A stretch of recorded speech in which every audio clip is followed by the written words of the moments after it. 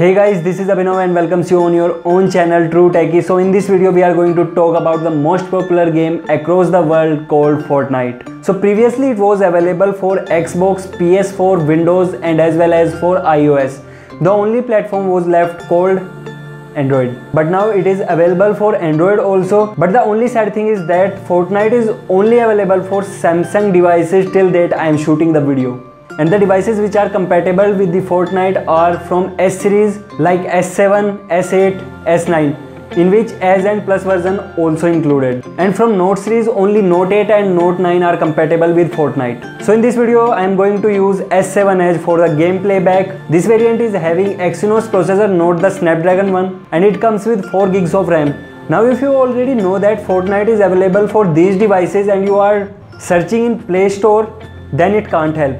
You have to search in Galaxy App Store and then you have to download it. It will take around 10 to 15 minutes because it is nearly about of 1.4 gigs. Yes, one thing is more that I want to highlight here, that this is a beta version, so expecting a great performance will disappoint you. So without any further ado, let's jump right into it.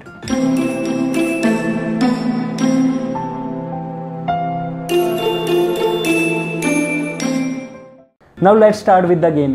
Hence I am using S7 Edge, so it will give you an idea how Fortnite will be going to perform on S7 and S7 Edge, even on S8 and S8 Plus 2. So when we launch the game, it takes around 3 minutes to load, and then a default avatar is chosen by the system and you can't change it.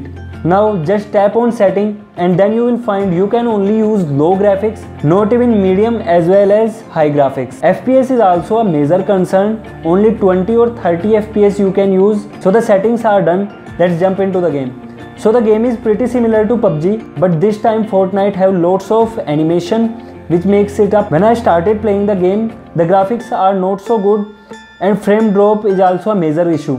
You are going to mash up with this. And one thing more, when someone starts shooting you, it is impossible to find him because when you move the cursor, the frame lags each and every second, which makes the whole movement tasteless and you will find yourself died in the game. I tried more than 10 times with the performance mode also, but the things go same. So the overall experience is not good due to low graphics and which is totally due to beta version. But I am quite sure when a stable version will be introduced, this game will be going to create evolution in Android game market too.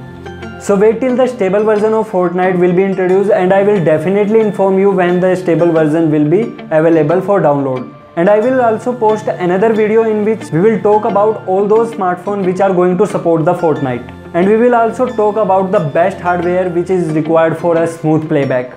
If you like the video, give a thumbs up and you can subscribe the channel too for such type content. If you have any query or suggestion, you can write it below in comment box. And you can also follow me on Instagram. The link is abhi_truetechy, which is also mentioned in description box. So that's all for this video. We'll meet in next video. Till then, goodbye.